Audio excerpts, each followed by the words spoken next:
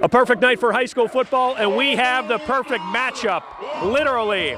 4-0 Avonworth taking on 4-0 Apollo Ridge. The winner takes over the top spot in the 2A Allegheny Conference. Opening possession of the game for Apollo Ridge, and Avonworth plays takeaway. Drew Harper stepping in front of the pass and returning the interception to the Vikings' 37-yard line. So Avonworth in business, and 2 plays later, they cash in. Park Penrod to Trevor Faulkner, 7-0 Antelopes just over 4 minutes in.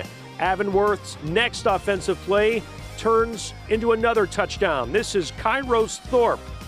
54-yard blast to the end zone, and it's 14-0. The Vikings trying to get something going, and they gamble, going for it. On 4th and 1 at their own 29, Avonworth stops them, and that turns into a touchdown. 2 plays after that, Jax Miller with some nifty maneuvering. He finds his way to the end zone. 21-0 Avonworth after 1.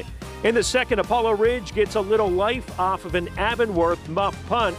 And on a 4th and 4 from the Antelopes 34, it's Jake Philo to Clay Fitzroy, who breaks free and heads to the end zone. So the Vikings on the board, now down 21-7. They were looking for more later in the second, but a fumble in their own territory recovered by Avonworth. They go back on offense, and from the 44-yard line, it's Kairos Thorpe again, his second touchdown run of the night. 28-7 Antelopes at the half. Thorpe added his 3rd touchdown run of the night in the 3rd as Avonworth opened up a 35-7 lead and pulled away to win impressively 42-14. You look across the sideline, they came in at 4-0 as well. Was this a statement game for you guys tonight? Absolutely. We came in knowing that they were a tough opponent, but we knew we had to work hard, come out, and not sleep on anybody, so we're working hard every week. It's just exciting. I mean, the kids are flying high, they're working hard, and it's just good to be a lope right now, so we'll take it.